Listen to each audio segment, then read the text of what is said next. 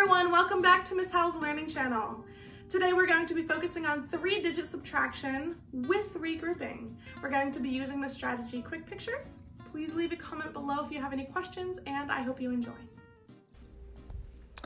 So today, with solving problems by using quick pictures, we're using our hundreds, tens, and ones representations. And we're subtracting 724, take away 168. I'm drawing my place value chart, labeling each hundreds, tens, and ones in the appropriate columns. And because this is subtraction, I'm only drawing the minuend. I'm only drawing the minuend, which is the first number in a subtraction problem.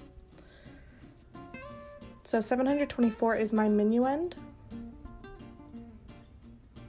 So I'm going to draw 724, and then I'm going to use those pictures and take away 168.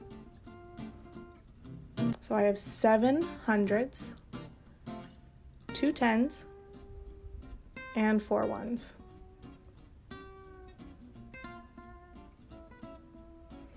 Now, when I take away, I'm going to always start with my ones column first. So I see that I do not have enough ones to take 8 away, so I'm going to regroup a 10 from the tens column as 10 ones in the ones column. This will give me enough ones to take 8 ones away.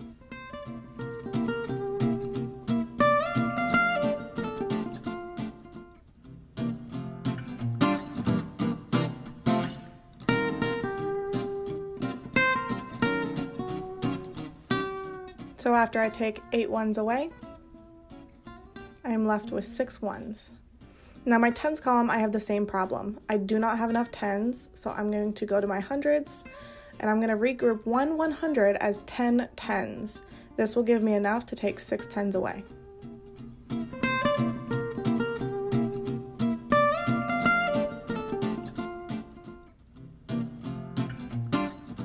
After I take 6 tens away, I am left with 5 tens. Now I have enough hundreds to take one 100 away, so I'm just going to take one away by crossing it out.